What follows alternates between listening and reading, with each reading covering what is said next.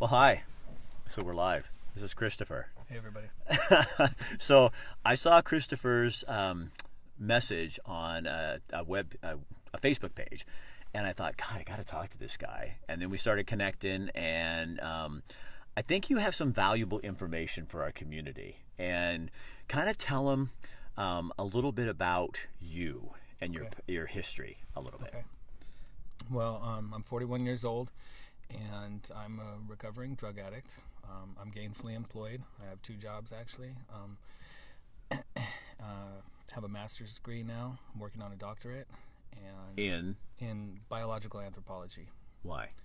Because I like humans, and I like human variation, and I like all the differences that we have, and I see them as assets.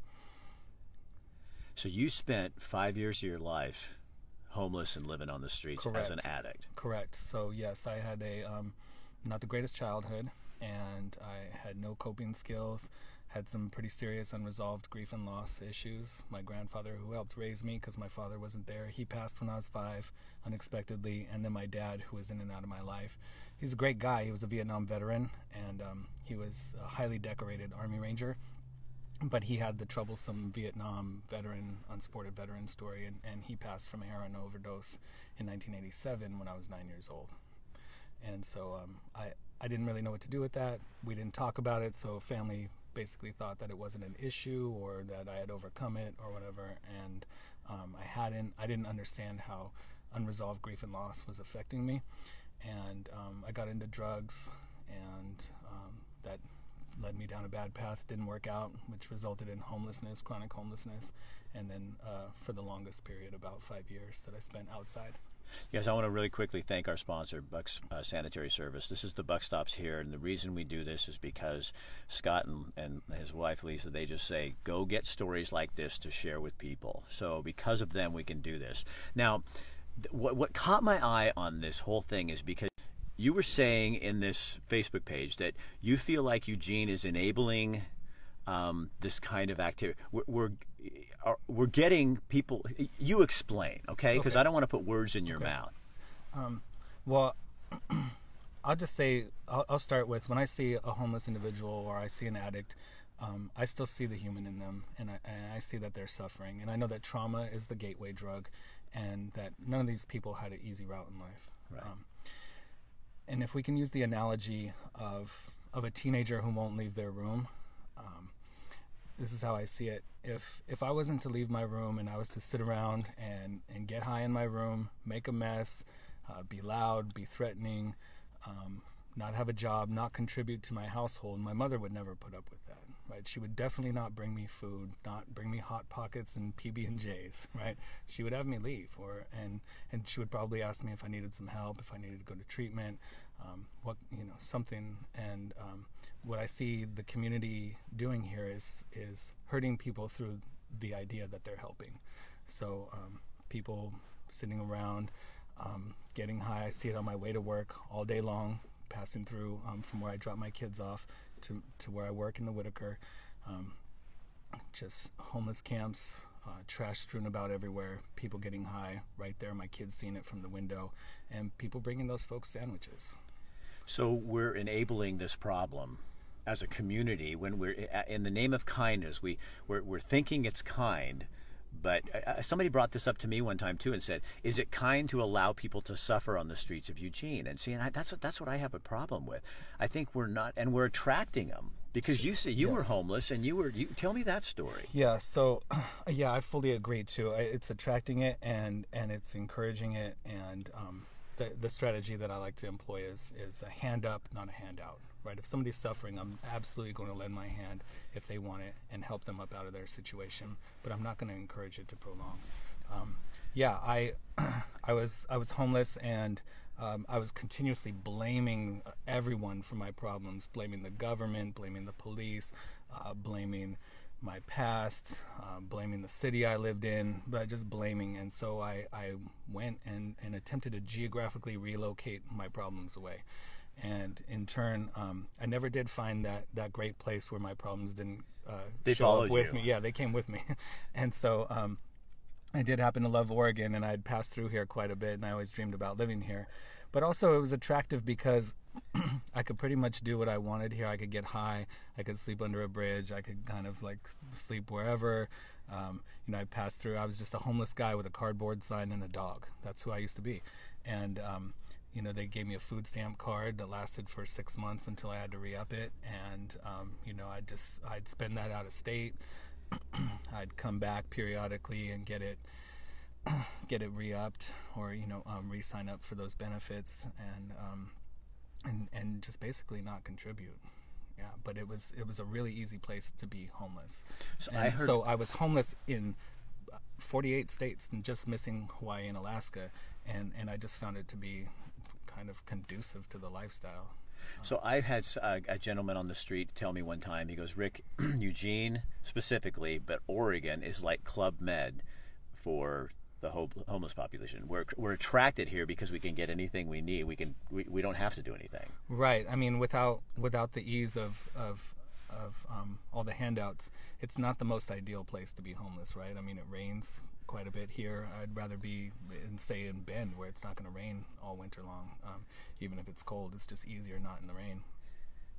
So what do we do? I mean, if you were sitting down with the city council and could talk to people, because I've gone out on the street and asked these folks, and they're very open, and they'll tell me, no, I don't have any commitment to your town. I don't, what would you what would you say? What would you say to the city council about this? Because you also are in the business of counseling people who are addicts and in recovery. A lot of them who were probably out on the streets, and Yes. know who's going to make it, who's not going to make it. But are we trading something in our community for? It feels like, I think to a lot of people, it feels like they've taken over.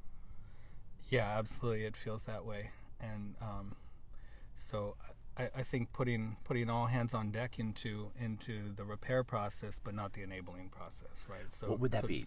Give me an idea, just from you. I'm just looking for your idea. So yeah, easier access to treatment, drug treatment, or mental health. But if people don't want it, we can't force anybody into that, right? So if people don't want it, we can't allow it to keep going on. I mean, when I drove to work this morning, I saw a camp that was probably bigger than the place that I live in, right? That was one person's camp, and it was trash everywhere.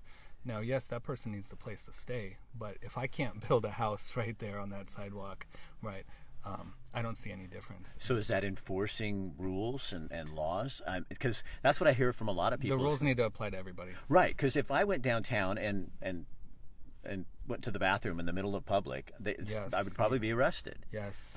But we're allowing that to happen, and that doesn't make sense to me. Right. We can't just prescribe lawlessness for people just because they don't seem to have a place to live or that they're on drugs. So if you start enforcing some of that, do you think some of the trouble people will leave?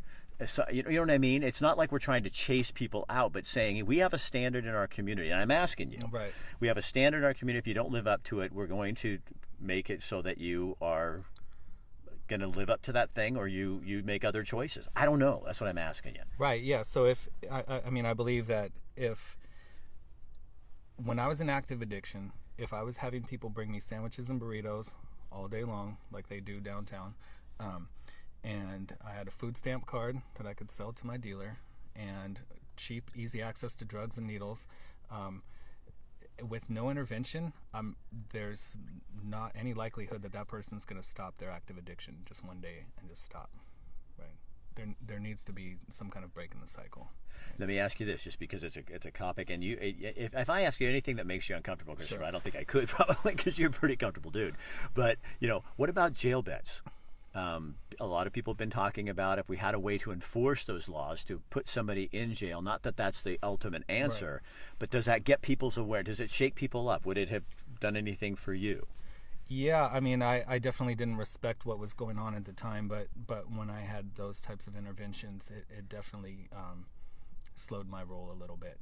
And I don't believe in law enforcement having to act as mental health providers nor as addiction counselors. However, I know their hands are tied as well. If someone commits a violent crime in our community, yeah, they're let go pretty fast. It's unbelievable. So I think that having people go back out onto the streets after committing violent crimes, our city council needs to look at that. Right. So if you were sitting before them, would you say you need to take a different approach to this? Yeah, absolutely. And what I believe is going to happen too, I mean, the longer this goes on, if rules aren't enforced and this continues to grow, we're going to see vigilantism. And that's terrible, because I've had people, Eugene Weekly, others accuse me of, oh, you're sponsoring this. This is the other thing I wanted to ask you, Christopher. What really bugs me personally is we can't even talk about this. I have people on Facebook, you can't even make a comment about this without some people in the advocate community turning you into the bad. You hate homeless. You hate this. Right, no. It's really easy to belittle people when we're saying, wait, I have questions. No. And then I find a guy like you who is an expert at this because you were it. Right. And now you're actually doing something positive by helping people like yourself get out of the lifestyle. And it's not by leaving them sit on the street doing drugs. Right. Yeah. I mean, I want to see these people become whole again. Me too. Right? I want to see healthy, like you, healthy people. Right. I don't want my kids to have to worry that that's going to be them someday. Right. And this is not normal life. Right? And you have 3 kids, and Correct. You're doing well. Correct. What was the secret for you? I mean, not a secret, but what was the click? What went on that didn't go? That, you know what I mean? What was that switch? That made me change? Yeah.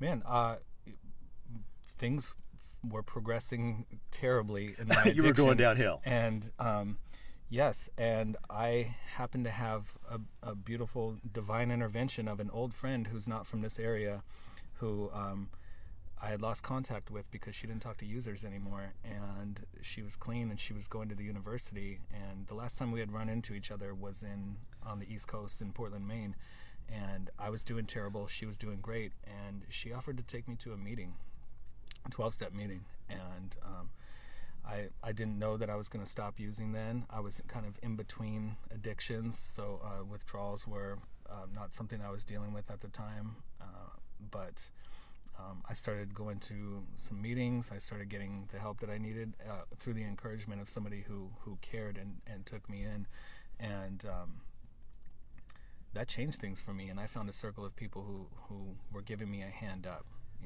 None of them were feeding me. None of them were, taking care of me without my own personal accountability there. But they were guiding me towards the help that I needed. And so I got the help that I needed from some community support. So there's a ton of hope. Yeah, and they taught me how to be fully self-supporting in all my affairs and not rely on it from others. So what I love what you're saying. So it takes almost as this. I hate this phrase, but tough love, where I'm really committed to helping you. Yeah. But I'm not babying you or coddling you. It's like, because you have to make the decision to change. I can't make you change, and you can't make me change. Right. When you're counseling the different people you're working with, right. You can't make them change. But when you care about them and give them real information, the possibility's there. Right. I mean, so now, I have motivational interviewing techniques and things like that'll help maybe spark some motivation in somebody who's lacking the willingness. However, without the willingness, nobody's going to change. Right. You have to get the hope somewhere, and then you have to have the willingness. But you're saying you're not going to find it by just leaving Eugene doing what it's doing right now. It's not going to. It's just going to get worse. Right. Absolutely. So why did you come? Why are you so open about this? Because you could get. I generally have a positive concern for humanity, and I want to see people end their suffering. And I don't know that. I know for a fact that enabling is not going to end any of the suffering, and I know that it's all rooted in good. Right. That's what. And I want to coin the phrase here. I call it runaway virtue signaling. Say it again. Say it again. Runaway virtue signaling. So if I want to give somebody a sandwich or some food, we'll see people of good virtue start to want to, out of ego, outcompete one another. Well, you want to give them food? Well, I want to give them food and housing. Right. Okay, well, I want to give them food, housing, and free education. And it's like, whoa. We need to give them skills. Right. Give them the true tilt. Tracy's on here. Who is this guy? I love everything he's sharing. Can he teach us how to give a hand up? I'm in. Why don't we have you and people like you? Why aren't you training people? Here's my idea. Mm-hmm. You're training people like me and Tracy and others who want to get involved in that.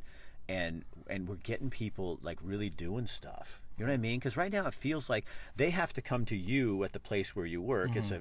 And I'll tell you, I'm not going to say where he works because that's a secret thing. But he works for an agency that I have met several people in my life, and one of them's on here right now. I just saw you, Matt, who've been treated there, and don't say where it is, Matt. And they have found their way, and they're finding their way, and so some real great things are happening there. So I want to get you out there educating us on what to do. That makes you smile. Sure, yeah. You would be such an asset to this town. You need to go stand before the city council and talk with them. City council, you need to be listening. This is the guy who knows what we're talking about, and a whole bunch of other people like him who are coming on here going, I totally relate to you. And these are people that have been through exactly what you've been through. Right. And to me, it's service work is what it all comes down to. Service to humanity, right? And in order for, it's not only for myself to repair the lifestyle that I was living and the harm that I'd done in my life, but just as a genuine concern for humanity. And Muhammad Ali said the quote, service to others is the rent you pay for your place here on earth. And I live by that. To give back to others, to be a living amends, we need to help people out. Do you feel, because I have other friends who've been in recovery and addiction and homelessness, and some of the things they did were pretty nasty. They do this kind of stuff. One of them has a chef recovery sober group. Awesome. Because they want to make up for what they did. Is that part of what you do? Yeah, absolutely. Absolutely. I mean, I've apologized to my mom for all the sleepless nights and care and concern that she had for me, but nothing's going to undo that. I have to be a living amends, right? I can't just say I'm sorry. I have to continuously do better and help others and help other people remedy those problems that they have in their family and perform their living amends. I like the way you say that, the living amends, because I think that in some cultures, we have, sorry to me sometimes is a word that is, sorry, means and nothing. It means nothing. Now, it's because the real word of it, and I'm not trying to be religious on anybody, but it's repentance. It's really turning it around. It's amending. Yeah. So if you're amending, I'm going to go in and I'm going to turn it completely around, and it's not, hey, sorry, hurt your feelings, sorry, did this. Right. I can't even, I'd hate the word now. Yeah, sure. To me, an amends is, it's the apology, but it's also, for example, if I was loaded and I kicked down your fence, I can't just say, hey, sorry, Rick. Right. And leave it at that. Right. I have to mend the fence. Right. And then come to you and say, how else did I harm you? Right. And then so part of that is also living my program, letting people know I'm not going to make these mistakes again, hopefully, and I'm going to help others. When people sit in your office and you look into their eyes, what do you see? And I see people who've suffered, and I see some of the strongest people that the world has ever known. They just have no idea their strength. I mean, people who've survived some of the most horrific acts and terrible family circumstances. And I see potential. I see people like some of the beautiful old houses around town that are neglected, moss on the roof, kind of dilapidated. And I'm like, man, we're going to remodel this, and it's gonna be beautiful. I really like you, man. You're awesome. Thanks. Man, you're like a super cool dude. I just love your heart and how you really do give a shit. Yeah. Yeah. And I'm glad, because I do, despite what people want to think. I care a lot about this whole topic, and I think there's a lot of people who we're just letting them waste away, and that's no way to live. And here's the thing for me: I've met too many Matts, I've met too many Harrisons, I've met too many Christophers who are inside there, and they do come out.